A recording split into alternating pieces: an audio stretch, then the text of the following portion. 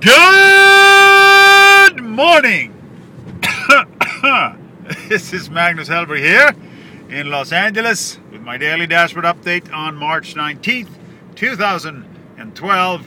And hopefully you all recovered from St. Patrick's Day celebrations here a couple of days ago. And we had a little bit of rain here. I mean, they were talking about the biggest storm this year, and it might have been the biggest storm this year, but it still wasn't much, was it? Didn't seem like a lot of rain, but it was an awful lot of wind and cold that went with it.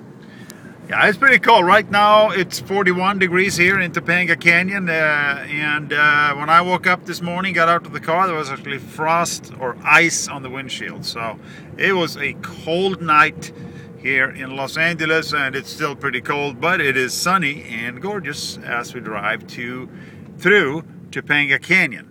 And the wind is gone. And the wind, the howling wind, has stopped. So I'm talking to my friend here, Scott Comedy. We're talking about the difference between income properties and residential properties and how to evaluate them. So why don't you elaborate a little bit on that, Scott?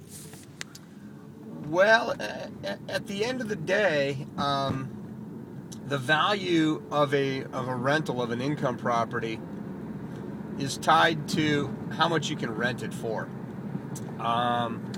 So, you know, for instance, if you have, let's just say you have an apartment building and the owner puts it up for sale for $2 million, and they have to post what the rents are on those units when they put it up for sale.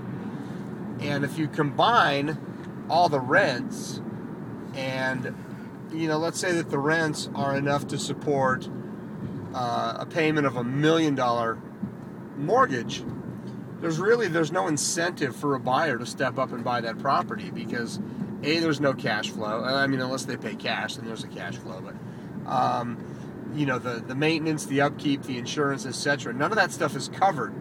And they know that apartment buildings, they're not going to appreciate in value as fast as other properties because it's tied to the amount that they can rent it for. And unfortunately, here in California, rentals on income units, not single-family homes, but income units like apartments, 2 units or more, are governed by rent control laws here in LA. So you can only rent the property out within certain parameters, such as a maximum percentage that you're allowed to rent it for a year, the maximum allowable rental on that unit. If you have a tenant that moves out on their own, it frees up a lot of things. But if you ask them to move, if you evict them, and then you ever want to rent it again, you have to offer it back to them for the same price they were paying. Yeah, there's a lot that goes into it. So income units, the value is tied to how much they rent for and how much their expenses are. There you go. That's the advice of the day. And yeah, I mean, it's basically just based on how much income you can get, and that's it. It's that simple. And I think that's our daily dashboard update today on March 19th, 2012 on this gorgeous, sunny, but cold Los Angeles. And it's a new week. It's Monday. Have a fantastic week, everybody. Make lots of money and be happy. This is Magnus Hellberg at thepartnerstrust.com signing off, and Scott.comedy with thepartnerstrust.com at thepartnerstrust.com signing off as well from Los Angeles Daily Dashboard Update.